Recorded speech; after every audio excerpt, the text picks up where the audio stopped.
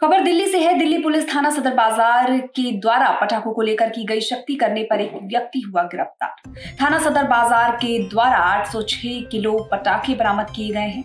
ये सभी पटाखे खिलौना व्यापारी मोहम्मद खुर्शीद अली के द्वारा बॉर्डर से दिल्ली लाए गए थे। पुलिस को मिली जानकारी के आधार पर इस व्यक्ति को गिरफ्तार किया गया है। इसके पास से 806 किलो पटाखे मिले। नॉर्थ दिल्ली के डीपी मनोज कुमार मीणा के द्वारा बताया गया कि दिल्ली पुलिस अपनी तरफ से पूरी तरह से मुस्तैद है। पटाखों लेकर लगातार कदम उठाए जा रहे हैं और जैसे जैसे दिवाली नजदीक आ रही है इस तरीके की गतिविधियां जरूर देखने को मिलती है। इस व्यक्ति को गिरफ्तार कर लिया गया। थाना सदर बाजार की टीम के द्वारा मोहम्मद खुर्शीद अली जो 32 वर्षीय है इसको गिरफ्तार किया गया है।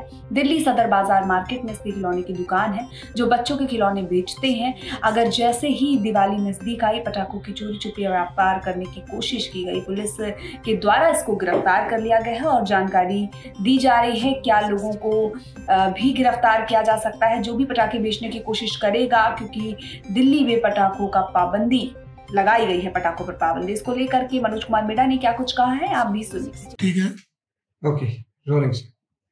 कल हमने एफआईआर की है जिसमें करीब 806 किलो फटाके जो विदाउट लाइसेंस इलीगल फटाके थे उनको पकड़ा गया है। ये फेस्टिव सीजन्स को देखते हुए हमने वहाँ पे स्पेशल इंतजाम कर रखे हैं, स्पेशल टीम्स लगा रखी हैं जो इस तरीके की एक्टिविटीज पे ध्यान रख रही है। इससे पहले भी सदर बाजार में करीब 500 किलो का हमने एफआईआर की थी और हम कंटिन्यू कर रहे हैं ये सब नजर रखना। सर, किस तरीके से पुलिस से बच कर के ये लोग इस तरीके से पटाखों को बेच रहे हैं, जबकि सुप्रीम कोर्ट के द्वारा जो ऑर्डर है उसमें भी कहा गया है कि अब पटाखे दिल्ली में नहीं बेचे जा सकते, ना ही खरीदे जा सकते। ये जो बॉर्डर इलाके हैं वहां से फटाके खरीद लाते हैं एंड देन फिर छोटे छोटे अमाउंट्स में ये कोई मांगता है तो उसको दे देते हैं। इस तरीके से करते हैं, छोटा सा ये एक गोडाउन टाइप्स बना लेते हैं।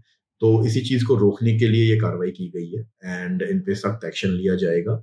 और एक बाजार में भी ये मैसेज जाए इस एफआईआर से कि पुलिस सख्त है इन सब चीजों के लिए एंड इन सब चीजों में पुलिस सख्ती से कार्रवाई करेगी।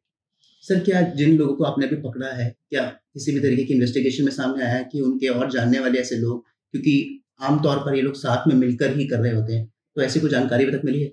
ये जिसको हमने इस केस में पकड़ा है ये बेसिकली खिलौना का व्यापारी था एंड इनका गोडाउन वो भी खिलौनों का था, लेकिन ये क्योंकि फेस्टिव सीजन चल रहा है तो फटाकों की का काम भी करने लग गया था, तो जिसके तहत इसको पकड़ लिया गया है।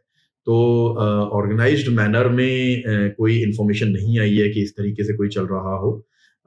जो इंडिविजुअल केसेस आ रहे हैं हमारे ऊपर, जो भी हमें पता लग रहा है उन पे हम कार्रवाई